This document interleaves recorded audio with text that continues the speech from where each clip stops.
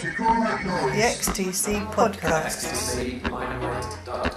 What do you call that noise? Hello, you're listening to What Do You Call That Noise, the XTC Podcast, as featured in a very recent edition of the Swindon Advertiser. I always think that we've made it. I've made it once I've got into the Swindon Advertiser. So welcome to all our listeners, new and old. My name is Mark Fisher, and today we're in birthday mode. Gated reverb at the ready, because this episode is a celebration of the 40th anniversary of Black Sea, which was released on the 12th of September 1980. It was actually the first XTC album I waited for, having become a fan with Drums and Wires the previous year.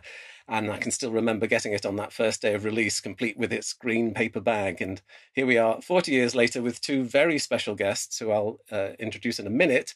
But before I do, I need to say that the XTC podcast is brought to you by our generous supporters on Patreon, who include Pink Things, Humble Daisies and Knights in Shining Karma. Thanks very much for keeping us going, and thank you in particular to the following Knights in Shining Karma, who are Murray Meikle, Liam Duggan, Leslie Gooch, Amy Parkinson, Liz Lynch, Simon Slateholme, Robert Graham, Dennis LaCouriere, Michael Sutcliffe, Nigel Waller, Mark Reed, William Wilkstrom. Thank you very much for that. And if you'd like to support the XTC podcast, and why wouldn't you, you can do so at patreon.com/Mark Fisher. And if you'd like to read my XTC books, you can do that as well by going to xtclimelight.com. I've also got to give a quick thank you to Nuno Veloso in Chile for oiling the wheels of this particular podcast. And I'd like to introduce now my podcasters in XTC-ness, David White. Hello, David. Hi there, Mark. And Mark Reed. Hello. And then our very special guest, Dave Gregory. How are you, Dave? Welcome back to the XTC podcast. Thank you very much. Glad to be here. And to Hugh Padgham, your first time, but I'm hoping it's not going to be your last time because we've got lots to talk about. Hi, Hugh. Hello, how are you? Well, I'm great, thank you very much, and delighted that you can join us. Dave Gregory is well known in these parts, and I think Hugh is also well known in these parts. But just to fill you in fact, Hugh only today has been talking about some of the biggest songs from the 1980s that he was involved as a producer and also as an engineer. His name is attached to records by The Police, by Sting, Phil Collins, Genesis, Peter Gabriel, The Human League, Paul McCartney, McFly. I'm sure we'll be talking a lot about McFly, Kate Bush, Julian Cope, Suzanne Vega, Youssou N'Dour, Split Enz, Brian Wilson, and The Waitresses. And The Waitresses is an interesting one because Chris Butler is a very enthusiastic fan of XTC and indeed turns up in What Do You Call That Noise, the XTC Discovery book. They are so fucking good. Hugh, I think we could start with you because you, on the very, very touchingly, I think, on the liner notes of the Stephen Wilson re-release of Black Sea, you say that Black Sea is such an amazing album. No one has ever really asked me about my involvement in it, and so here we're finally catching up with you to ask you what your involvement was with it was. But it occurs to me that back then in 1980, you were only 25, I believe, and I wondered then, and you know that list of names of albums I've just on artists I've just listed off. Were all people that I think pretty much that you moved on to. Does it feel, does Black Sea, and I suppose in its turn Drums and Wires and then English Settlement, does Black Sea feel like a formative album to you? Yeah, I kind of remember, I mean, XTC was the first sort of band that I really recorded that had sort of good success, because the year before we did Drums and Wires, and the townhouse where I was working then was quite new. And I would only have been 24 then. So to have, what I'm trying to say in a very roundabout way is XTC are my fondest band because they were really the first band I worked with that had, that was successful for me as well. I was the engineer on Drums and Wires and Black Sea, and then helped produce English Settlement as well. So it has always, I still think XTC are one of the best bands ever. We're not going to disagree with you that. Dave, in a similar way, this was also a similar stage for your career, because although you'd had lots of experience in the semi-pro musician world, this was technically your second album, or third if you include Peter Gabriel 3. Does it take a similar place in your affections? Well, yeah, I mean, it was, yeah, as you say, second XTC album. I wasn't sure that I was going to get to second base with that band, you know, because when I joined, it was very much to keep the wheels rolling. And we did drums and wires, and we all had a good time making it, thanks largely to Hugh and to Steve Lillywhite, who oiled the wheels and just made it as painless as possible. We were only in the studio for a few weeks to do that record. And then we went on tour, and we had a hit single off it. And so I guess because of that, they decided to keep me on. And so we came to do the next album, Black Sea, and it was just, yeah, fantastic. I thought, finally, I'm a member of this band. I remember they put off signing me to the contract until just before the album sessions began for Black Sea. So I'd been kind of on probation for a year, because I don't think any of us really knew what to expect, you know, how the thing was going to, whether it was actually going to fly or not with me on board. Did you get paid anything? Not personally. No, nobody did. At that time, nobody did. We don't know where it all went. There wasn't that much of it. Most of it was, you know, spent on studio costs and paying producers and so on, Hugh. Oh, of course, yeah. So we... No, I didn't cost you anything, because I was staff engineer at the townhouse. So the engineer came free with the sessions. That's right, he did. Well, sorry, I didn't mean to impugn your status, Hugh, or even imply that because of you, we were skint. No, quite the contrary. That record sold well. We had more hit songs off the back of Black Sea. Actually, we had a lot of XTC. We were so busy in 1980. The album was just a sort of a bit of time off from the road, because we'd gone to America and done this long, dreadful tour. It lasted about 6 or 7 weeks. And then almost as soon as we returned to England, we were expected to produce a fourth album, as it turned out. And that was the Black Sea sessions. And I note from my notes, rehearsals for that record began on the 1st of May 1980. That's really the starting point for the record.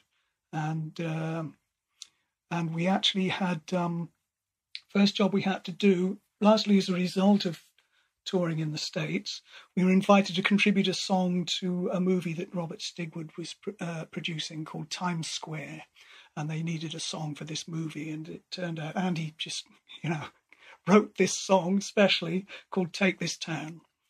And so Virgin Records booked the Townhouse again, and Steve and Hugh as well. And we went in and did that. But Andy, of course, and Colin, it wasn't enough to just go in and do one song.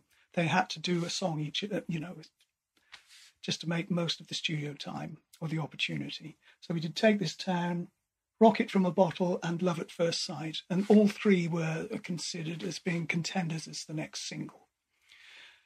But we only had a weekend to do it. Saturday, the 10th of May, it was when that was, 10th, 11th of May. And I've got a feeling mixing those songs took until about 6 o'clock on the Monday morning. Did we never remix them? Yes, they were remixed, Hugh, yeah. And some of them were overdubbed as well. I think we redid vocals on both of the Love at First Sight and Rocket from a Bottle. Because I was listening the other day to Rocket from a Bottle, and I didn't think it sounded as good as some of the other songs sound-wise. I thought the vocals quite sort of buried in it. I'm not sure. I can't remember what was changed. I'm not, because, you know, it just became part of the Black Sea album. It wasn't until, as I say, I looked at these notes and I realised that 2 of the songs on it had been recorded prior to the album. Yeah.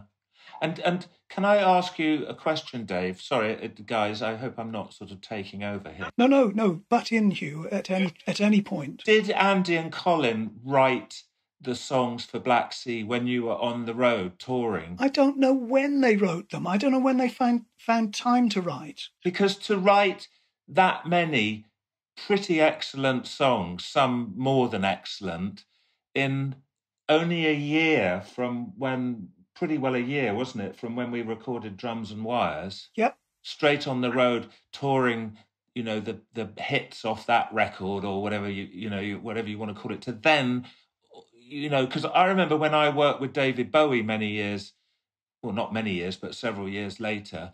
And we went into the studio soon after he had had success with Let's Dance.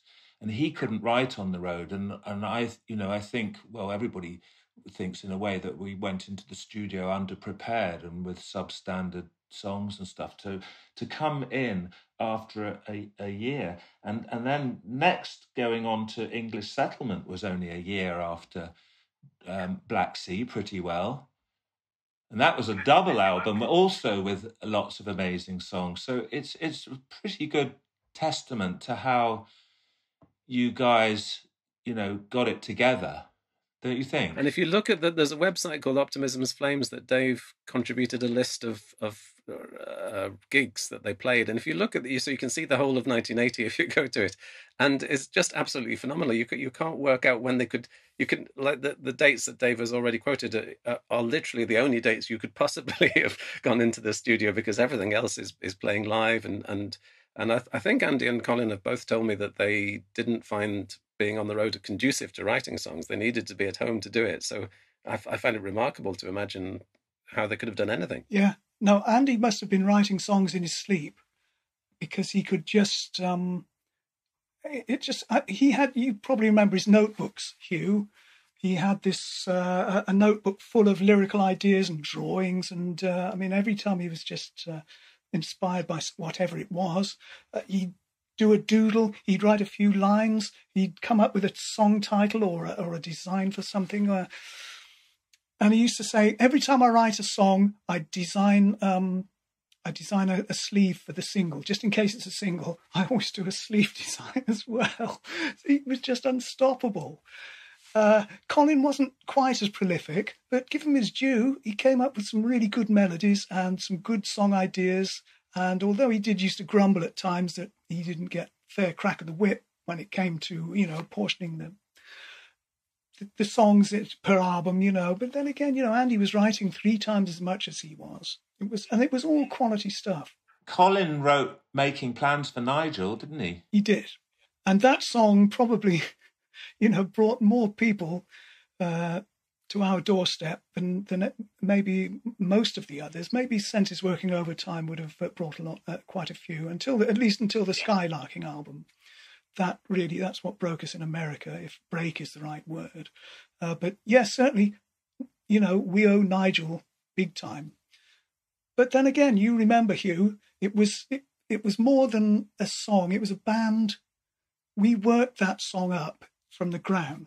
Colin just brought it in on acoustic guitar. He said, here's the melody, strummed the chords on acoustic guitar. Andy and Terry, between them, came up with that back-to-front drum pattern. And the little guitar ideas, Andy and I sort of did those things. Colin was sort of ended up pumping 8s on his bass. It was a band production, and I think without all 4 of us, it wouldn't have been as successful as it was. But it's not to take anything away from Colin. It's his song. No, but from my point of view, and probably from Steve's as well, we never saw that because we didn't attend your rehearsals. You used to come to the studio with the songs pretty well ready to go as were recorded. That we never did that much fiddling around with the songs or arrangements in the studio, did we? No, because they didn't. By the time we got to the studio, the clock was ticking. Exactly. And we knew that we had to, if we wanted all these songs to be recorded, if we wanted to make this album the way we heard it, or at least get all the material ready, we had to be prepared. We had to work. There was going to be no chance of, spending half the studio budget down the pub. That wasn't part of our agenda.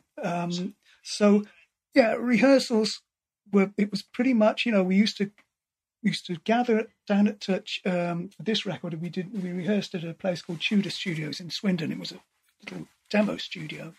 Nice little place, perfect for rehearsing. We'd spend all day there. We'd each go in with our cassette recorders, and as soon as a song was almost, at a point where we could develop it, we'd press record, take the cassette home with us, come back the next day, having thought about it and listened to it in 3D, as it were, and then we'd embellish, or we'd say, yep, that's ready to record now. But it wouldn't be ready to record until we were all happy with with what we'd rehearsed. Occasionally that would be updated again in the studio when we got there, but we went in with enough information here to make a record. As far as Steve and I were concerned, if a song was sung by Colin, we thought it was written by Colin, and if a song was sung by Andy, it was written by Andy. That's right. So we never saw the whole band, formulating the song and how it, the genesis of each song and stuff. That's right. No, it was because this is where a lot of bands end up fighting with each other. This songwriter credit, the little name in parenthesis under the song title on the label, that can create an awful lot of problems with bands. And bands have broken up as a result of, a classic example is Mike Love and Brian Wilson, when Brian Wilson pretty much assumed compositional rights on all the early songs that he and Mike Love wrote together. And remember, Mike did most of the lyrics. And, I know Mike Love, for example, is pilloried for being, a difficult person. You can understand his frustration at not having been credited or indeed paid for all the lyrics that he wrote on some of those early songs. So, again, you've got a similar situation, although, the initial idea would have come from either Andy or Colin. The four of us, or the three of us, as we eventually became, we'd all contribute. And the sound on what ended up on the record was the sound of the band. I was just going to say to Hugh, in response to what Dave was just saying about the level of detail that XTC had done before they even hit the studio, how and you were also talking about David Bowie coming into the studio with virtually nothing. How common is it for a band to be as well rehearsed as that? Not as common as you would think is the answer. And I think Dave summed it up in a way, because budgets were always so tight and so many songs were wanting to be recorded that they really did come in very well prepared compared to probably most other bands I work with, to be honest. So, that's fantastic. But I mean, you could not do an album in a month like we used to do, Drums and Wires, and I don't think Black Sea was that much more than a month, was it, Dave? No, I think it was 5 weeks, I believe. 5 weeks, was that including the mixing? Yes. Yeah. Whereas Drums and Wires, I think it was 4 weeks, including the mixing. That's right. And typically, I ended up, say I was working on one of Sting's solo albums, I would mix one song a day. So if there was 10 songs on the album, that was 2 weeks just mixing, plus the 2 or 3 months recording before. So to get everything done in 4 to 5 weeks, you couldn't be anything other than really well prepared. It just physically wouldn't really be possible. And I don't remember making any albums as quick as the albums that we did with XTC. I can imagine that brings advantages and disadvantages, like the advantage of energy and speed and directness, and the disadvantage of maybe not being able to attend to some sort of details that you could find if you had a whole day to mix a song. Maybe, but listening to Black Sea, it's the actual sonics and mixing and side of it. I mean, it's a sophisticated record. It's not like a punk record where there's just 2 guitars, bass, and drums going all the way through every song. It's really, I was impressed with myself, actually. Well, with everybody when I was listening to it the other day, pre doing this podcast, because there's a hell of a lot of intricacy and in the arrangements and the music and stuff. I'd forgotten how good it is really in that respect, because I think Drums and Wires was probably a bit sort of this was definitely an adult version of Drums and Wires, wasn't it? Yeah. Would you agree, Dave? I would agree with that, and I think Drums and Wires, there's a naive quality to it that's part of its appeal for me. I can still enjoy listening to that record even now, even though at the time I thought, well, he could have done a few things a bit better. But there's something nice about the, say, amateurish approach to it. But it was definitely a band who were, struggling up the ladder. And I think Black Sea, we finally made it to the landing at least. And Yes. I think it, again, it had to be a record that we could produce live, because half of what the band, the money that that band was making was produced by performing live, playing concerts and tours and touring around the world, as it turned out for that particular year. So the record had to be performable, and that's Andy and Colin certainly had that in mind when they were writing. That's another reason why it's fairly the songs are the length they are, and that's why there are so many of them, I suppose. But going back to saying, when Hugh was saying you couldn't make a record like Black Sea in 4 or 5 weeks today, he's quite right about that, because of course XTC ended up, Oranges and Lemons, we were in the States for 5 months, and that record would have, in my opinion, been a little bit easier on the ear had we not spent so much time on it. And so I think it's pros and cons to schedules. Yeah, definitely. Going back to the songwriting thing, we were talking about how it's credited to be Andy or Colin. Do you think, looking back on it now, I was using the example of Lennon and McCartney, and because they I don't think they ever wrote together, did they? But all the songs were Lennon and McCartney, and I don't know whose idea that was. And in retrospect, it seems unfair that your songs were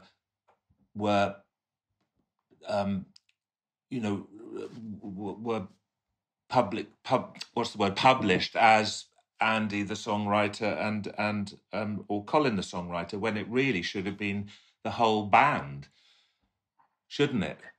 Well, it should, but then again, you see, how would you feel had you come up with the original idea and created most of the energy behind it, and suddenly you're having to share it with 3 other guys?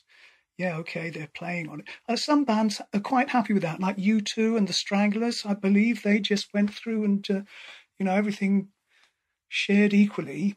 After all, bands start with nothing. They start with absolutely nothing. Everyone's happy to share nothing. And then the debts come in. Everyone shares the debt equally. The debt is always shared equally. And but when it comes to credit, people get very touchy, and it could have created some problems. Yeah, I can see that. Well, I figured at the time, for myself,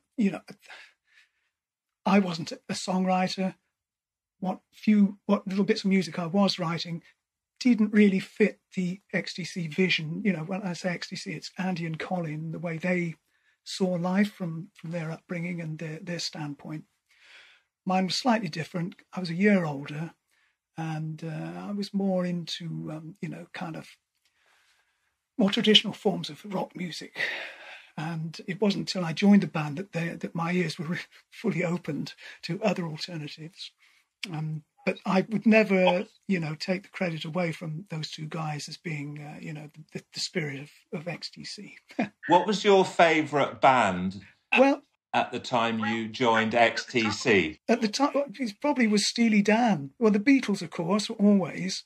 But I was always a huge fan of Todd Rundgren and Steely Dan and Frank Zappa, Stevie Wonder, those kind of... mainly, looking back, apart from the Beatles, most of them were American.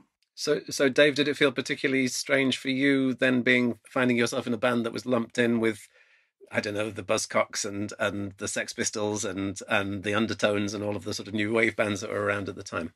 It was a bit kind of, well, we kind of went off at a tangent, I think, after I joined, because we weren't really a punk band anymore. I didn't think so. I didn't think there was a few sort of punky moments, like Complicated Game, I suppose that could be described as punky, because it was, very angry and raucous and out there. But and noisy. But we were getting more into straight pop, I think that was what it was. We were playing pop music to a punk audience, and that didn't fit very comfortably with a lot of people at the time. You could never say that XTC was a punk band, though. I don't think. I wouldn't have said so. You could probably listen to the 3D EP and say, well, yeah, it's punk in places, but it's all rooted in good melodies and good songs. That's really what's at the heart. Exactly. There weren't very many punk bands who could carry a tune. That was the difference. And whether you liked the music, whether you liked XTC's music or not, it was always rooted in good melodies. I wonder whether I can throw the same question that Hugh just gave to Dave back to Hugh and say, you as a producer or an engineer are also contributing in the same way that Dave is contributing to the music that's being made. Do you think that you should have been credited more in the way that somehow, sometimes someone like Brian Eno would get a credit as a songwriter in the album sleeve? No, I don't think so, because luckily in that era of vinyl albums, there were actually sleeve notes that 9 times out of 10 your name was on it as engineer.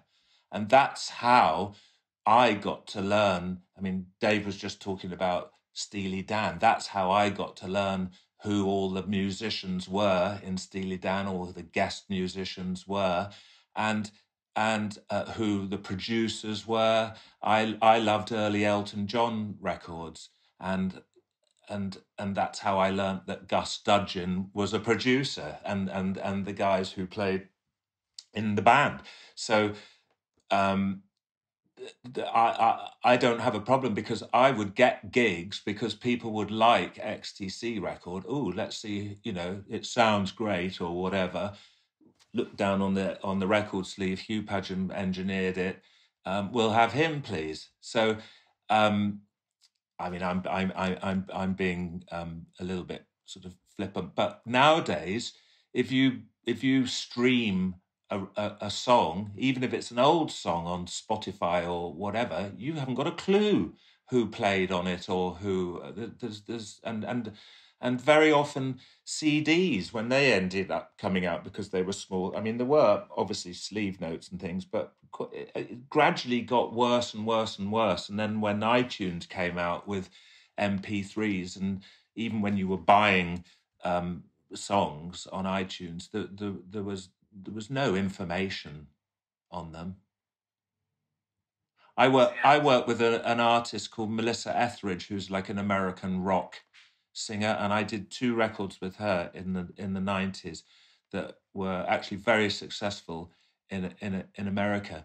And she found me because she went to Tower Records with her manager, and she was looking through all the racks in Tower Records, and she would pick out the records that she really liked and would look at the credits on it, and my name came up more than others, and that's how I got to work with Melissa Etheridge. Mark's got a question that's related to this about producers. It's really about how the roles changed so much over the years. I mean, I'm talking to you now on a MacBook Pro with Logic on it and loads of plugins and the ability to record this and everything, but it doesn't have apps for talent, creativity, or anything like that. So, but given the fact that home recording's changed so much and it's so available, how does the role of a producer and engineer have changed now these days? It's changed massively. Massively. It's why most studios have gone out of business. And do you think that's a bad thing? I mean, I know the answer's going to be yes, but obviously... Well, it's a bad thing if you own a studio, but what's a good thing about it is that any kid who's talented and not got much money can go and buy a second-hand Mac or whatever, open it up, and they got GarageBand on it at the very least. He can make a record on it. Whereas the era that we're talking about, in the 70s, 80s, or before that as well, the only place you could make a record really was in a recording studio, and that cost money.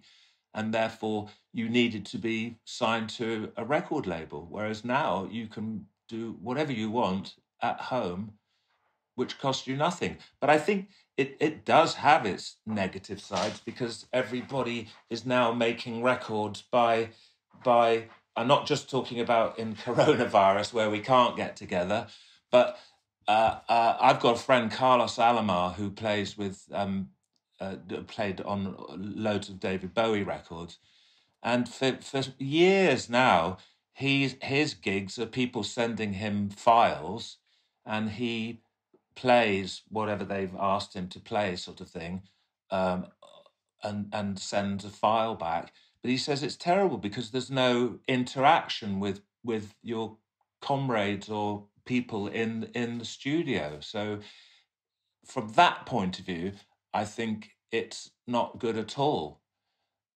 So, like anything, I guess there's pros and cons, aren't there? I mean, there's a story, I don't know if it's true or not, about Duran Duran turning up at a Rolling Stones studio session, and there's them looking at the band and saying, "What are you doing?" And Keith Richards saying, "Well, we're playing as a band," because they all recorded their tracks individually, and so they didn't actually play in the studio at the same time together.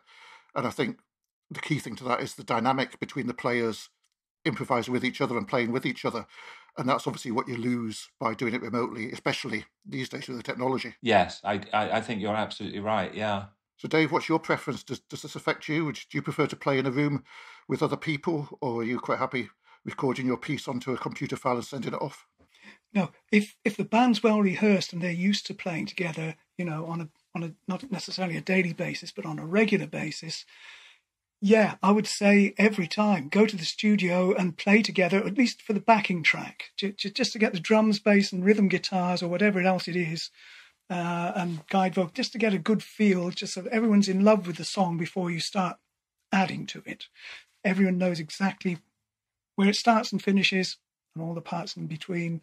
And provided everybody, it's a good studio, the room sounds nice, that's the best, that's the dream ticket. Do it like that. And then whatever additions need to be done, do it that way. And I think Drums and Wires was pretty much done that way. I think we were doing 2 or 3 basic tracks a day, weren't we, Hugh? It was very quick. It would be just bass, drums and rhythm guitars, guide vocal. The other thing, going back to what we were just talking about now, about playing together in the studio, even though the drum tracks might have had a metronome click in Terry's headphones going by, nowadays, because everything's recorded to a grid in Logic or Pro Tools, and there's no sort of movement in the music or whatever. So if somebody's sung a chorus, now they'll just copy and paste the chorus into every other chorus because it's quick and it's instant and all that. But in our days, or the the early 80s, Black Sea era or whatever, you had to sing every single chorus separately. You had to do everything in every part of the song. So there was one guitar part that was the same in verse 1 or verse 2. And so all that makes things subtly different. I noticed when I was listening the other day on to the songs, there was the song "Love at First Sight," and there's an effect on the vocal. It goes "Love at First Sight," or there's a big sort of echo thing on it, and like. The first one's really bold, and I thought, oh my God, that's a bit bold. And then the second one, it's not quite as bad, not quite as bold.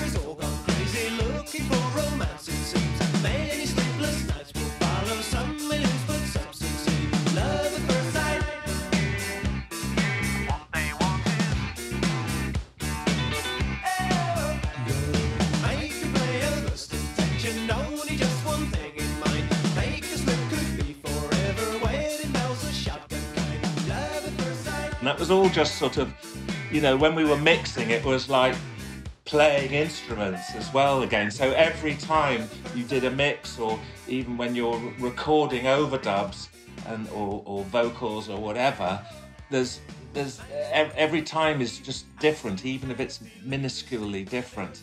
And it just makes for a whole that's the essence of the performance, though, isn't it? That's where the performance is, as distinct from a production.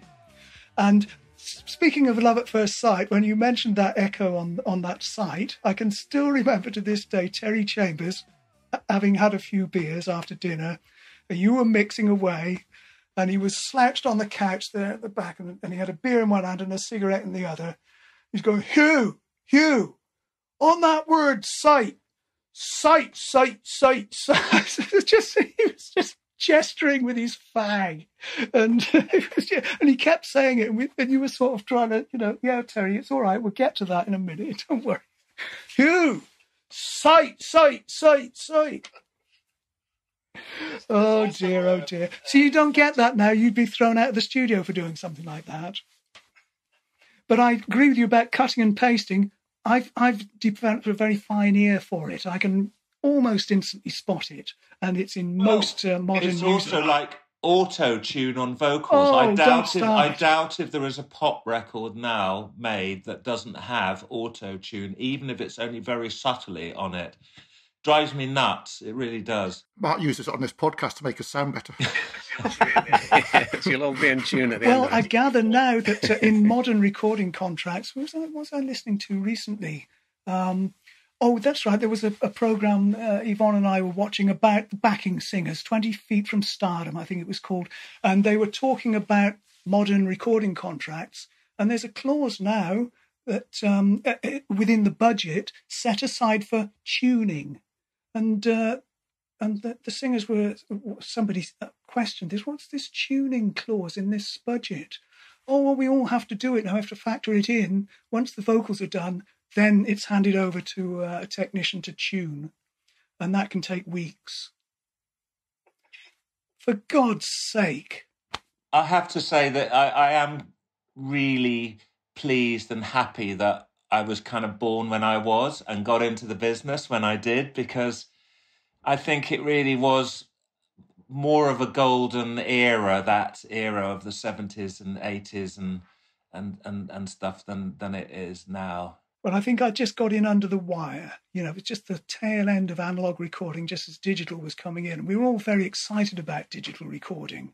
We couldn't wait to get our music on a CD. That was the way forward. Now, I can only listen to a CD maybe 3 or 4 times before I'm tired. And then, and you just realise, actually, those old tape recorders didn't half sound good. Do you know what I find funny about getting a bit older now is when I started in the business, aged 18, I would have been 19 actually, because I left school at 18 and it took me a few months to get a job as a tape op in a studio. So I was 1974, and even when I got a job as a tape op, I thought that I had missed out on the best years of rock music.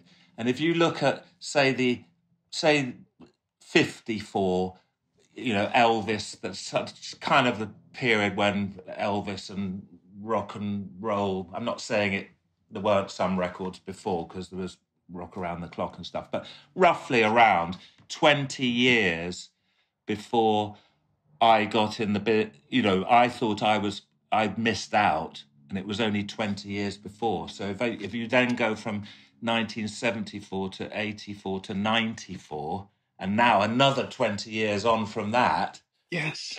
It's so amazing, the perspective. Absolutely. Am I talking rubbish here? No, you're absolutely, this is spot on, Hugh. This is exactly how I look at it, because I can remember thinking in the late 80s when we were in LA making Oranges and Lemons that we were going to have all this music, 2 albums worth of music on one disc. That was fantastically exciting for us at the time. We couldn't wait to listen to all this music in one place and not have to constantly be changing records. And so, but then, you just start thinking, this is kind of getting a bit hard on the ears now. I'm not sure that I like the sound of this record or anything that we've done since. It's just to, I wish we were back in the townhouse in a nice room with a tape recorder, tape machines, mastering onto tape. Just like it's so funny because CDs were were out of date when they first came out, the technology. Yeah. And it's so weird when you look at how audio has got worse and worse and worse, because CDs don't actually sound as good as a good vinyl LP. We know that now. And then after CDs became MP3s, which also don't sound as good as a CD, which doesn't sound as good as a thing. Whereas in the parallel world of video, you've gone from black and white television with 525 lines or something to now, 4K Super HD. And it's like amazing. And it's like such a shame that for the most part, audio hasn't followed that. And then the other thing is, in the days when we were making these XTC records, as far as I was concerned, there was a competition. I wanted our record to sound as good as Steely Dan's or as good as whoever's record, It was a whole thing.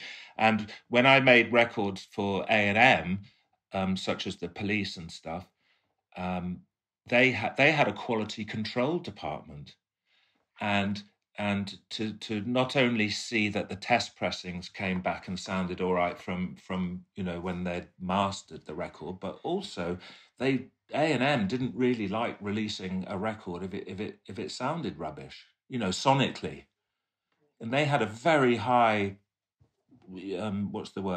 threshold of sort of A&M were really good company. And now nobody ever talks about the sonic qualities of records, do they? I don't think. Have you heard the 5.1 mixers of Black Sea?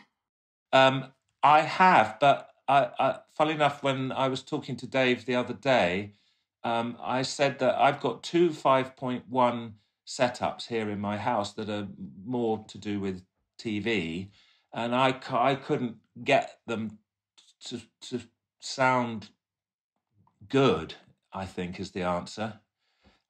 Which is probably I should have fiddled more with my thing, but then I thought, well, I've spent ages getting it sounding good for telly or films, and that's what worries me about 5.1 is that how many people who are actually buying these discs do have a properly good, well set up 5.1 system, I've got it, but it takes about 3 hours to calibrate it all. So, as you say, it's a nightmare. Yeah, that's right. And you need a room, don't you? And is it worth it in the end? Because the other thing that I was saying to Dave the other day is like, oh, we all want to remix our old records. Sometimes you listen to it, like I was saying, I think the vocal sounds a bit low on Rocket from a Bottle. What's it called? Yeah, Rocket from a Bottle. And Dave was saying, no, because if you remix it again now, even if it's off analog tape, you're going to be using different sounding echo plates. You're going to be using different this, that, and the other. I remember the first time this occurred to me was, I don't know about you, but I loved the Doors when I was growing up. And in the mid-90s, I think, the Bruce Botnick, I think he is the producer, he got the original tapes of some of these Doors albums and he remixed them with, he dubbed them over to digital, I think, and remixed them with pristine, state-of-the-art at the time, digital reverbs and things. And it threw me because the music was the same, but it didn't sound the same. And it was like someone going like that and it was like really weird. It was a bit like being put into an alien space where you were in a dream or something, because the music was the same, but it didn't sound the same. Do you see what I mean? Yeah, because they wanted to use all the modern toys to make it sound better, but it just sounded different. And this was the problem. No, I don't think it's better at all. And they did, someone did a number on Free as well, another of my favourite bands in the mid-'80s, and decided they were going to, modernise these lovely old grungy blues tracks. Great songs and great performances. And then they poured all this modern slop over it, and some people were raving about it. even members of the band were saying, "Oh, this is great. We didn't know there was so much in it." No, you're just missing the point. And iTunes came up with a random playlist for me based on my listening habits, and every single track on it, after the song title in brackets, said 2016 remaster. And I thought, for a start, I'm getting old, because obviously I like music that's so old it's been remastered. But also, as you're saying, we're just foisted with this. It's, you'll take this new version with a bit more reverb, with a bit more compression, etc., etc. And you kind of go, well, can I just hear the originals, please? Yeah, that's right. I was lucky enough to go to what Stephen Wilson invited me round to his house when he was remixing a Yes album. I think it was Close to the Edge he was working on at the time. And he said, look, I've got 5 different mixes of this album. Here's the original analog mix. He just played me a few bars of that. I said, there's nothing wrong with that. That sounds great. He says, yeah. He says, now listen to this. It's the first digitally remastered. And it just sounded dreadful. He said, all they've done is turn the treble and the bass controls all the way round to number 11. That's it. They call that a remaster. Because that's kind of expanded the bandwidth, which presumably was going to improve things. And he said, I'm just going to do a flat transfer and see if anyone notices. Yeah. Well, I mean, it's usually a marketing ploy, isn't it? A new format comes out and it's like the record company goes, oh, wow, yeah, this is great. We'll re-release it and call it something else, on the new format. That happened a lot with CDs. Yes, it did. Yes, I mean, any CD that says digitally remastered, you can usually be pretty sure it's been digitally fucked up. So, Dave, have you heard the 5.1 mixes of Black Sea? I've heard snippets of them. Yvonne has a 5.1 set up in her living room, but really, you need a proper room to hear the stuff properly. It's no point in just scattering a few speakers in the corners of your dining room. You need a proper, sound. I personally, I still struggle with stereo sometimes. I just like to hear music in a room coming out of a single source.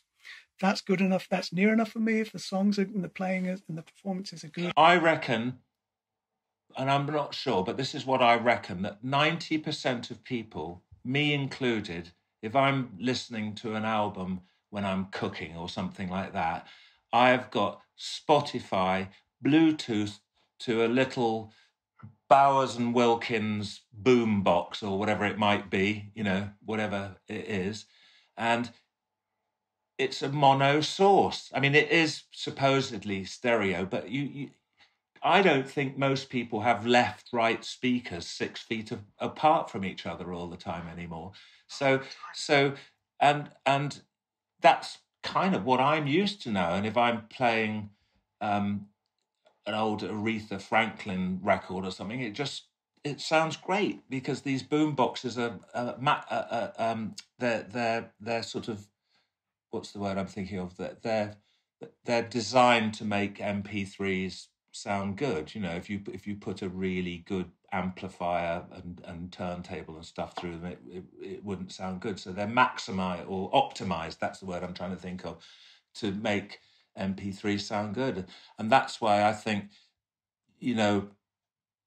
with all respect to Stephen Wilson, because I think he's really good, he's an amazing musician, he's a really nice guy, blah. I just think it's a bit of a waste of time, to be honest, doing these 5.1 remixes. It's just wanking off, really, isn't it? Well, there are audiophiles out there who value them. Plus, you do get an awful lot of extra stuff that comes with the 5.1. No, that's true. That is true. I mean, I'm not saying they shouldn't exist, but I think I would have a hard time, having worked on the original, to it's good that there's someone like Stephen around because he's really good at doing them as well, and he's the go-to man, isn't he, for these 5.1 things now. So how do you feel about the extra tracks being on there? Is there a certain sense of it wasn't on the album for a reason, or are you glad to see it all come out? Or in Hugh's case, do you think, oh, that's okay, but it could have done a bit more work for some of the stuff that's on there? Well, as long as they're, as long as people know they're demos, or rehearsal tracks or whatever it is, that's fine.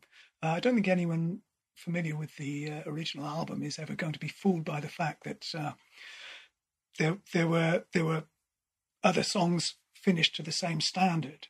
Although to give Andy his, with the XTC stuff, a lot of the bonus tracks that he's remastered in his shed or just, tidied up, sound pretty good to me, I have to say. I sort of think they're really worth having, for the fans at least. I don't think any of them are going to be, making anyone... They're not going to be making him a lot of money, but it's nice to know that they exist and that there are fans out there who'd enjoy them. And certainly, I think certainly from the Skylarking album, I do remember there were some tracks that he had half a dozen songs that we'd sort of half worked on that I'd completely forgotten about. I hadn't heard since they were thrown out at the time. And I said, "Are you sure this is me playing on it? I don't recognise this. I don't even remember the song. It's definitely you." So there's an element of surprise, even for me, having been there at the time and not heard them for 30 years. It was quite a surprise, and nice to know that they're there. I'm just thinking, when Black Sea is mentioned, what comes to mind in your sort of your musical ear or your mind's ear or your mind's eye? Do you think of a particular track or even a particular sound? Yeah, it probably does, actually. The anvil in Towers of London. Exactly. Same with me. I can remember, like it's in like a photograph in my mind now, the studio and the anvil being there, and yeah, I mean that would be the one that really That's making me think as well, because of what you were talking about before, about the idea of the band coming in really well rehearsed and having the songs tight. There was still the opportunity within the studio, within the rehearsal, within the recording process, to add something like an anvil or a fire extinguisher or whatever it might have been. So it was still a creative process in the studio. Is that fair to say? I think so. I don't remember the answer to that question, so you might. No, actually, I don't know how it came about. I'm sure it would have been Andy's idea, because, he had it would have been one of the details he would have wanted to include in a song about building. And so it was a question of what we were going to use to create the sound of this pickaxe or whatever. I think that was the idea, wasn't it? Well, what about you, Dave? When somebody mentions Black Sea, what mental image do you get in your mind's eye or your mind's ear? Just again, the control room in Studio 2 and the couch at the back and the machines. It was quite a small space, and the rocks in the wall, with the monitors were built into. Of the stone drum room. Oh, no, in the control room. In the control room. And then, of course, the glass doors into the stone room, that little live room, which was where all the magic happened. Can you believe it? Before Virgin closed the townhouse down completely, they got rid of that stone room. They got rid of the stone room and the control room, and they made one big control room. They said, we don't need that room anymore. Oh, for goodness sake. I know. Who's in charge? These days, Historic England would probably slap an order on that, and you can't touch it anymore because it's part of history. But I mean, what if they did something like that at Abbey Road? Block of flats now. Yeah, exactly, yeah. Oh, no, it's heartbreaking. And I don't know what's happened to the manor, because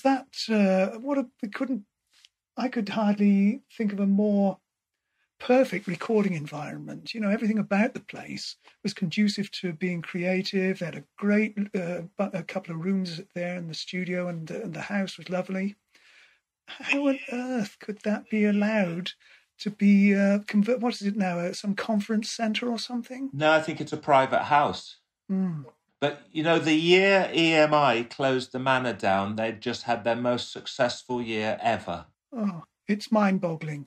I don't know who takes these decisions or why, but, it's a real shame. It's a bit like the story I heard that EMI were considering moving out of the studios in Abbey Road to a place called Hornsey Road, where there was there was already an established, was it a concert hall or a...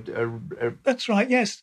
It was a place they'd bought years earlier, wasn't it, for some auxiliary recording or rehearsal space or whatever it is, right? It was just a little place, like you say, in Hornsey Road. Only found out about it a couple of years ago. Right, and this was prior to the recording of Abbey Road by the Beatles, so it could have well have been called Hornsey Road. Yeah, could have been. Thank goodness it wasn't. Yeah, I don't know whether there's a zebra crossing outside, though. Hugh, I'm just thinking about that amazing drum sound that you got now that we're talking about the Stone Room.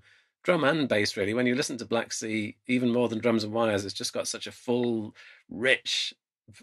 I mean, it's partly Terry's playing, but it's also just that sound. And then, of course, you're associated then with what you went on to do with In the Air Tonight with Phil Collins, and the story is told about how you developed that gated reverb sound. But it seems to me that the sound, your ideas were coming from as early as Drums and Wires, and definitely in Peter Gabriel 3 and Black Sea. Did it feel like a one step at a time for you in your development of that sound?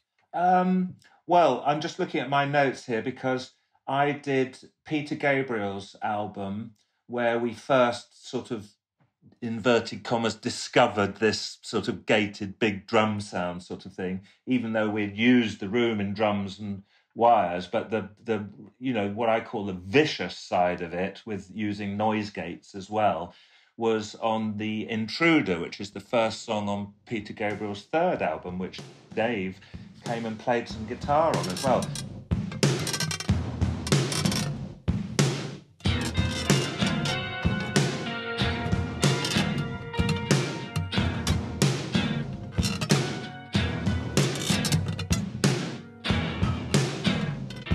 It was after that record that I did In the Air Tonight, and so they were both the year in between finishing Drums and Wires and doing Black Sea. So I had already done In the Air Tonight, or the whole of Phil's first album called Face Value, before we did Black Sea. If I think I'm correct in that. Yeah, I think maybe the release dates were different to the recording dates, but it was, yeah. Well, no, because I've got here. Drums and Wires released August 79. Peter Gabriel's third solo album released the end of May 80. Face Value released February 81. And Black Sea was... Oh, yeah, hang on. I got this the wrong way around. Black... Oh, my God. Even your dog disagrees with your timeline. Hang on. Yes, I've got this wrong because... Black Sea was released in September 80. Yeah. But, hang on, now I'm confused, because Black Sea was released quicker, if you see what I mean, from having finished the recording than Face Value, because Face Value, I've got here, was recorded between June 80 and December 80. And this is what Dave and I were talking about the other day. Black Sea was recorded in the middle of my Phil Collins sessions. So that sound was seeping from one album to the other. It was all. Yeah. It was all. I mean, that Stone drum room, it made my career. Yeah, of course. It did, really. It's paid the rent ever since. It's paid the milkman ever since. You can imagine I was mortified when they knocked it down. And was it a conscious? Was it like one step at a time? Did you have an idea of where you wanted to take that sound to? Was it just? No, not really. It's just it was just whatever fits the song, really. I suppose. I think. I mean, the one thing with the if you're going for the brutal, what I say, the really heavily compressed thing that was on The Intruder and In the Air Tonight. That sound does not work with cymbals. So as soon as you put a drum kit in there and you've got cymbals and hi-hats, it just starts going... It just starts going completely crazy. So if you're doing a drum kit in there, like we would have been with, Terry playing the whole lot, you had to tame it down a bit, but it was still a great sound. I mean, I don't know about you, Dave, but my favourite song, I think, on Black Sea is No Language in Our Lungs. Ah, yeah. There is no language in our lungs to tell the world just how we feel. No, no, no, no, no, no bridge of thought, no mental link, no letting out just what to think.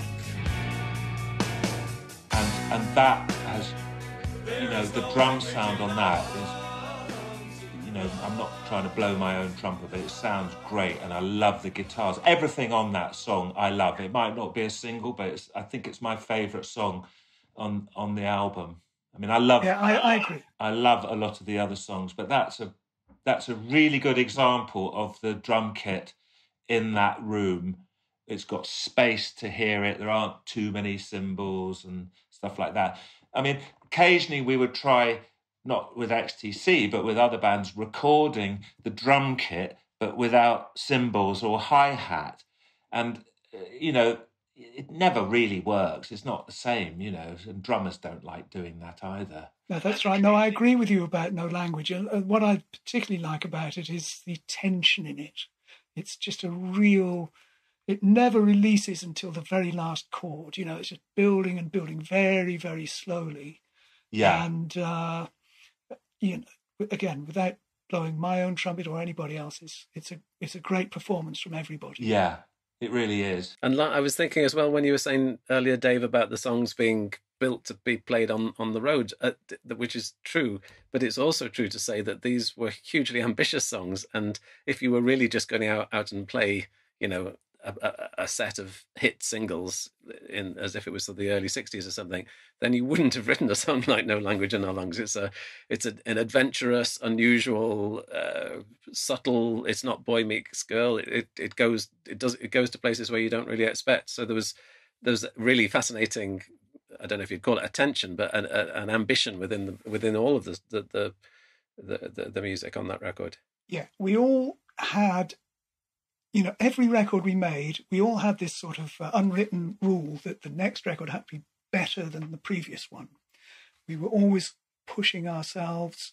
In fact, thinking back, I think the band was probably the single most important thing in all of our lives for a good 15 years. You know, to the expense of even family life, I would suggest. That's all we thought about. How are we going to get the best out of these new songs? Who's going to produce the next album? Where should we go with this? We're always thinking progressively and pushing ourselves. And Andy was very good at, you know, if you played something you didn't like, he'd let you know, and that's quite important. You know, you don't want to be too mealy-mouthed if you've got ambition. You know, you need to be laying down the law and keeping people on message at all times. So that was very much in all of our minds.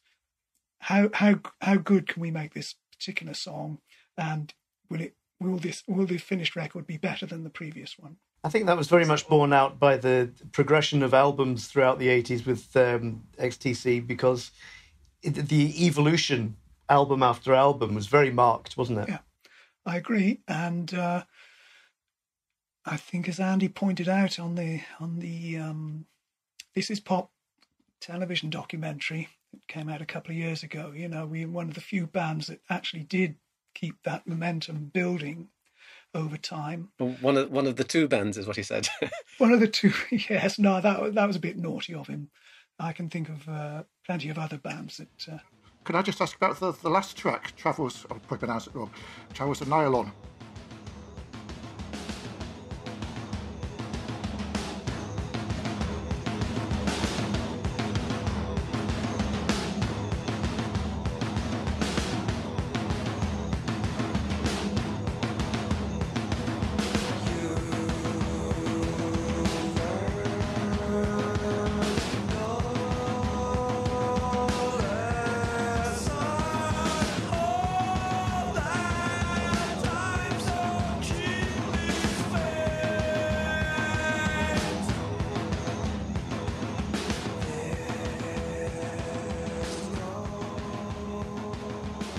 I mean, was that always intended to be the final song on the album? I mean, the ending of it is one of those that really does benefit from 5.1 because you really do feel in the middle, and there's a definite sense of it building up, and you being in the centre of it all. It's hard to think of any other song on the album being the final song, because at the end of that you just feel that's it, it's done. Was that always the intent? And from a production point of view, was it kind of, did you chuck everything in to get that effect, to make it the last track? It was just actually, that's the other one I love on that album. I think it is the perfect closer. And the idea was it just had this sort of demonic, dark, evil thing about it. It was just propelled by this tom-tom rhythm that Terry played. And this ostinato guitar riff going right the way through, it didn't change. And it just rolled forward deeper into this dark place. I thought it was glorious. And I know we had this sort of, I remember, if you remember this, Hugh, but we had this idea that wouldn't it be great if we get Kate Bush to howl some background vocals over these last choruses? And Steve was saying, "Oh, shall I give her a call?" And we were going, "Yeah, go on." But of course, it never happened. But that was one of the many silly fantasies we had during the making of that record. Well, you couldn't really have followed that song with much, could you? So it had to be at the end of one of the sides. I'm imagining Love at First Sight coming straight after Travels in the Hill on it. It just never could have worked, could it? No. And Hugh, maybe could you say something about working with Terry Chambers? Because I know that he regarded working with you and Steve as very important for him, because it felt like on Drums and Wires and well, I suppose the three albums you worked on, English Settlement and Black Sea, that the sound of the drums was given, a prominence that he as a drummer really appreciated. Was he a good drummer to work with? Yeah, Terry, he was. I just adored Terry. Well, I still do. He's not like he's not around, but he did disappear to Australia for a long time, actually. And anyway. Yeah, Terry, he was absolutely hilarious all the time. And he was even more hilarious when we got to the end of a day. He was the man who went round to the off licence, which was just round the corner from the townhouse, and he'd get his 6-pack of whatever it was he was... McEwen's Export. Is that what it was? Good Scottish brew. And he'd get his 6-pack of beer, and he'd sit down at the back of the studio, as Dave was saying before. And the more cans he drank, the more vociferous and outrageous he got. But give him his dues. He would only have a drink when it was finished, and he was the human drum machine, really, because not only in terms of keeping time, but Andy would suggest these ridiculous patterns for Terry to play, and Terry would just play them as if it was sort of second nature to him. And some of those drum patterns were way out there and difficult to play. So his chops, if that's the right word, were very good, and he was a unique drummer. And XTC, as Dave was saying before, everybody put their 2 pennyworth in, and that's what made the band sound like the band, really, isn't it? Yeah. And they do really sound, XTC sound like clockwork on that album. And, all of the parts are so finely put together. For instance, we're talking about Terry, and then the other part of the rhythm section was Colin on bass, and I would never have employed Colin as a session bass player. For instance, you would never sort of go, "Oh, well, I think I'll get Colin to come and play bass on Phil Collins' album or something." But he was a truly excellent bass player, and he played in a... I mean, I don't think he ever knew that he was good, or maybe he did. I mean, he had a very interesting sound. He would often be playing sort of strange-looking basses, wouldn't he, and stuff. And his bass lines really were excellent. And when I was listening to the record again the other day, it's like, bloody hell, very underrated, I think, actually, bass lines very, very good. But I think that's his melody side of things coming through, because he was the one who sort of ended up writing the more sort of melodious, if that's the right word, singles, didn't he really, Dave? Oh, very much so. He's got a brilliant ear for melody. And like you say, I think his bass playing is sorely underrated. It's a big part of the band's sound, and people don't, until you listen for it, you don't really know what's going on down there. And also, he didn't have particularly a twangy sound, you know, like you know, what's his name in the Who? John Entwistle, yeah. John Entwistle, who sometimes when you listen to Who records, you don't know if it's a guitar or bass. And Colin played what I call old-fashioned bass, which was like no top at all. It was like all, you know, low end. And sometimes I wonder whether I made the best fist of it now. But, you know, I think it's all right. I mean, I found this compressor a few years ago, maybe 10 years ago now, which I really wished I'd had at the time. It's called a Gates Stay Level, and it's a valve compressor from the 50s. And it makes bass just sound great, and you can have that sort of muffy or woolly sound even, but it will still sound clear in the mix. It's just one of those bits of equipment that is just magic, you know. Finding a good bass sound, that's really, really difficult for me. Anyway, at least that's the thing I've always struggled with, just recording at home, getting the bass in the right place. But I remember, Hugh, Colin had that Epiphone Newport bass. That's right. It just had one pickup on it, and right next to the fingerboard. It was a really fluffy sounding thing, and you were tearing your hair out saying, "This bass sound, it's all EQ. I can't do anything with it." And then I think he added a DiMarzio pickup at the other end, and that improved slightly. But I know you did struggle with it at times. Yeah. And then he had another strange bass, didn't he? He had some, it was like, was it an Ampeg or something, which had a sort of scroll top to it? No. I think you must be thinking of someone else there. But he did have this Epiphone, which was it was like a medium scale thing. You don't see too many of them. And eventually he did buy a precision bass. He had a Fender Mustang bass for drums and wires. Yes, I remember that. That's the first time I remember you were mixing Rhodes Girdle the Globe, and you'd soloed the bass track, and I'm listening to this ridiculous. What's this? What's he doing? What's he playing? It was the first time I'd actually heard Colin's bass in solo mode, in you know, clearly. Yeah. And the bass line to Rhodes Girdle the Globe, you try and figure it out. Anyone who plays bass out there, go and figure that bass line out.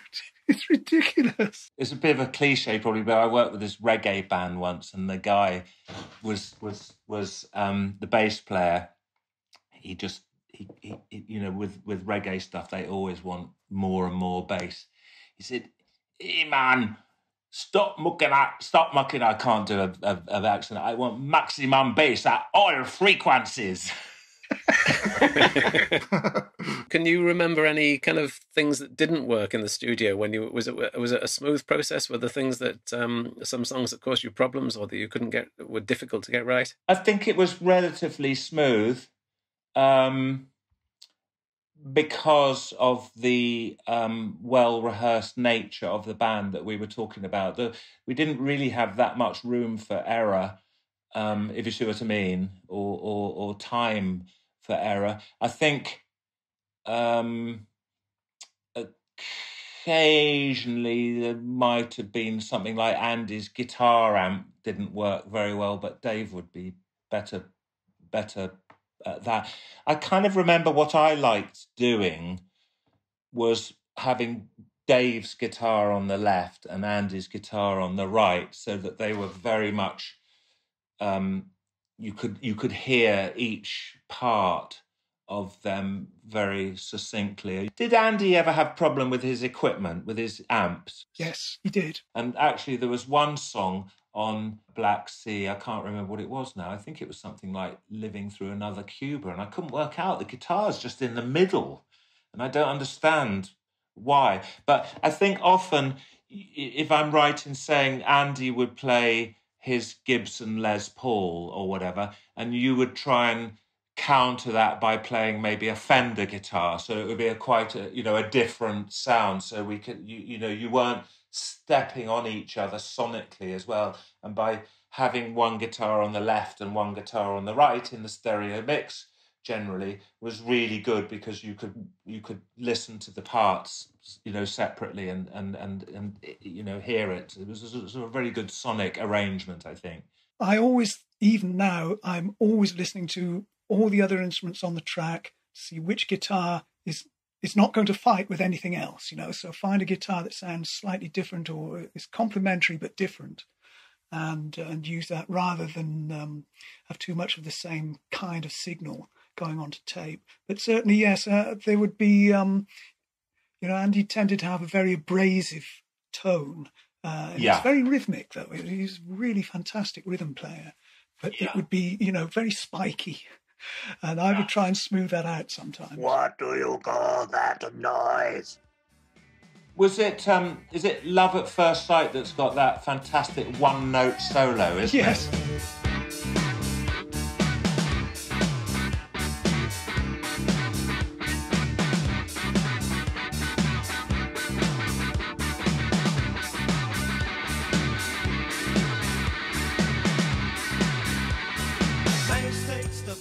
I mean, who could play I presume that was him that played it. It was. But who could play a solo that only had one note? Andy Partridge. I used to love when we played that on stage. He would he'd grab the chord and he'd jump up and down, and of course he'd have a long cable coming out of his guitar, curly lead, and sometimes he'd turn around as he was jumping up and down with this chord, bam, back, it gradually gets faster and faster, and he'd spin around. So by the time the solo finished, he'd have his legs completely wrapped up in a guitar cable and one of those curly leads, and he'd be stuck there, he couldn't move. But that always used to make me laugh. What I'm just thinking about, we've talked about drums, we've talked about guitars, we've talked about bass, we haven't talked about vocals. Was anything to be reflected on there? Well, not being a singer, I've got to hand that over to Mr. Padge, because he was in charge of making sure that it all went in tune. I can't really, vocals are vocals, aren't they? And vocalists are, usually a pain in the arse. But in terms of Andy, I don't remember any problems at all. I mean, he knew what he was singing. He'd written the lyrics. That's usually the problem in the studio. The singer hasn't finished the lyrics and he doesn't know what he's singing, or he's changing the melody or something. I think it was all pretty, like everything else, pretty well worked out. And it was just a question of getting. I would imagine probably most of the songs were probably all sung on the same microphone, going through the same compressor, and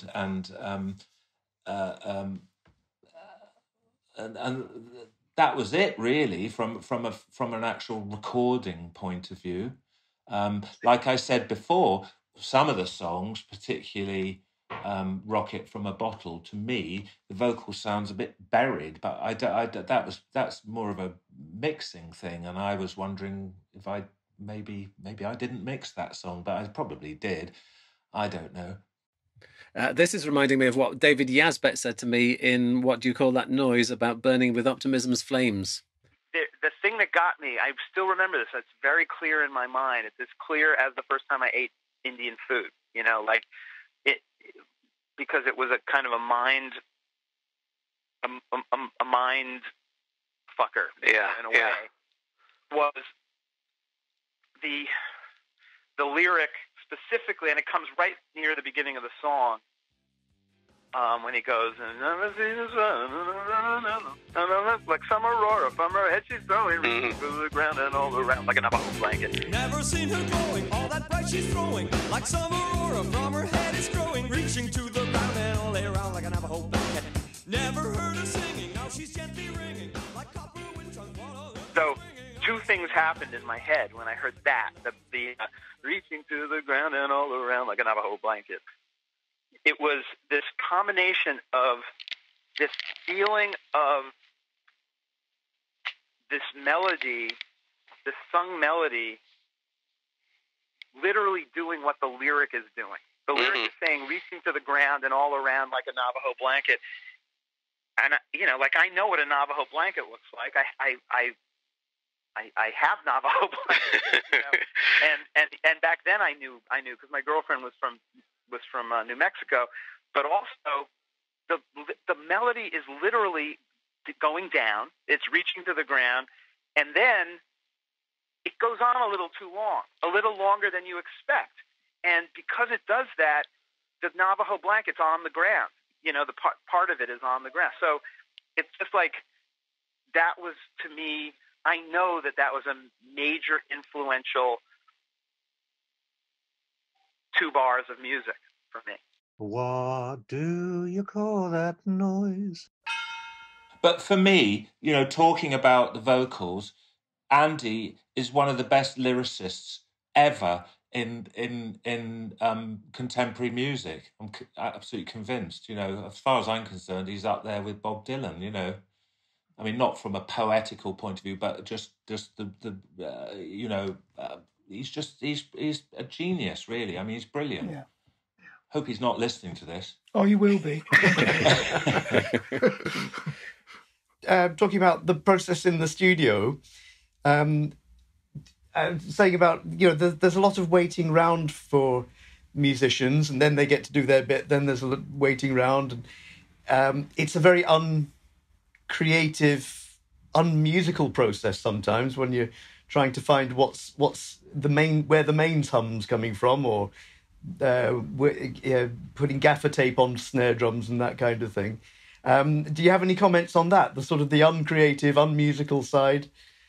No, I think, you know, first of all, as we've discussed earlier, we didn't have time to spend a day getting a bloody drum sound or a snare drum sound. But with all good musicians, they all know how to present their instrument well. So if you're a great drummer, if you're a really good drummer, the likelihood is that your drum kit will sound good. And that's the same with everybody else, apart from Colin's Epiphone bass or whatever. But so that is not a problem. And we didn't have time or the money to spend a lot of time fiddling around with sounds. We wanted to get good sounds. We didn't skimp. But in terms of the other part of your question is, if you're going to make a record in 5 or 6 weeks, there's only one way to make it, and you've got to sit. You play all the backing tracks together. You can't play all the parts necessarily in the backing track, so often guitars would then be added on, and then, although more latterly, synthesizer parts. Do you remember your Korg synths and things like that? And then when the overdubs are done pretty well is when you do vocals, and the vocals would more or less be done in a block as well. And of course it's much easier and quicker rather than necessarily swapping around the whole time. And I'm pretty sure that's how you know, we did it, isn't it, Dave? It was quite regimented in terms of the backing track sessions, the guitar overdubs, any other overdubs, and then singing. Yeah, I'd liked more time overdubbing guitars, because we got no time at all. You know, they were kind of secondary to drums and vocals. They were the most important things for Andy. So any opportunity you had to play guitar, you better be on it and make sure you did it quickly. Yeah, I think we spent a bit more time on guitars and things on English Settlement, actually, because we were up at the Manor, and when you're in a London studio, you've got a sort of 12-hour day probably, and very often you guys would. Did you go home every night or some? No, did you stay at the studio? No, we were staying at the townhouse. Okay, but when we were at the Manor, it's sort of almost like a 24-hour session if you want it to be. You're not paying; you're paying by the week, not by the day or by the hour. So we did indulge ourselves a bit more, I believe, on English Settlement with guitar sounds and things. True enough. You know, but that's another podcast. That's a brilliant album Yes, we as can well. come back to that one. Another anniversary, maybe. Yeah. Well, we're going to be old anniversaries. I mean, that was, Hugh, you were talking earlier about that weird sense of time as all of us get older and realizing that, the history of rock and roll is getting older and older. But when you listen back to Black Sea this week, does it feel like an old album or a contemporary album, a new album? Or no, it doesn't. That's the weird thing. It does not feel 40 years ago, and it just stands up for me as a bloody good band and a good album.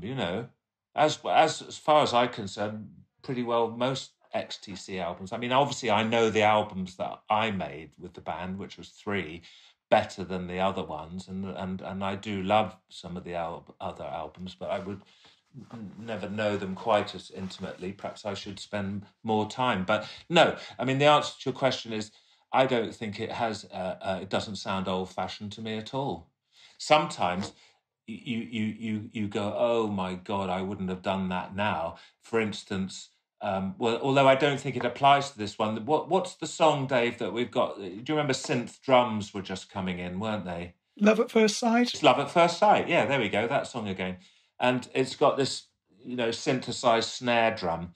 But even that doesn't sound too bad. But when I hear some of the stuff I did with Genesis, for instance, in the mid-'80s, where Phil was going mad on the electronic drum kit, it sort of, I think it's a bit cringe-worthy to me, and it really does sound. It's a bit like mullets, they don't really, they haven't sort of worn well, have they? They haven't weathered the passage of time too well. Yeah, but I, as far as I'm concerned, that record Black Sea still sounds current, or it's certainly it stands the test of time, I believe. I think there's something about XTC, because XTC were never fashionable in the first place, that they sort of transcend time, that they're not so linked in with any one era or sound or whatever, that it means that the albums have a longevity that maybe if something was, I don't know, Kajagoogoo, where you could say that can only be the era that it came from. I mean, I still meet industry people, whether they be executives or whatever. There's not that many people who know their music who don't know XTC, and who don't know XTC and don't like XTC. And you can say that after somebody who's worked with, you've mentioned them already, some of the greatest or most popular, most famous people in popular music. It's a very high up on my CV. Put it like that. Well, I think we were just very, very lucky to have found each other then, Hugh, because those 3 albums that we did with you, they are game changers, certainly for the band. We went from being this little punk outfit from Swindon into one of the big boys. Yeah. Well, you're very complimentary to say that, but you wouldn't be high up on my CV if you hadn't all been as great as you were as well. So, we're all, it's one of those things, isn't it? Just lucky to be in the right place at the right time, that we all met up, That's right. No, I agree with that. I think that's one of the reasons why, we can reflect fondly on these records, because we were just the right age, things were happening just the right time. A lot of changes going on in music generally. And we just happened to be, it's just a shame we didn't sell as many records as some of the other guys. Yeah. Yeah. And also I think listening back to the records now, because we were all in our, mid-20s more or less, weren't we? To have that sophistication of playing, writing, lyrics and from my side of things, sonics as well, at being such an early age, quite relatively early age. I mean, I don't hear much contemporary stuff now played by 20-somethings that sounds very good to me. I mean, even great singers like Adele, if you like Adele or something, you listen to the lyrics, they're crap. Ed Sheeran is absolute rubbish. I love you, you love me. I mean, it's not much better than that, is it? That's true. But then even just hearing a melody on the radio nowadays is quite rare. Most of it is, I must admit, this techno stuff is just I don't know what people are listening to. Why would you choose to listen to that? I know. Now we really are beginning to sound like old fogies. We are. But we're entitled to, God damn it. Yeah. I'm a pensioner now. It's got a good beat. I deserve to be grumpy. I'm really enjoying this conversation and don't want it to stop, but I'm aware of the length of the podcast and feel that I should say thank you very much to everybody. We can continue talking anyway, but thank you very much to everybody. And happy birthday, Black Sea. Thank you for 40 years of entertainment that I've been having. It's dating me as well as everybody else. And thank you, David Wright and Mark Reed.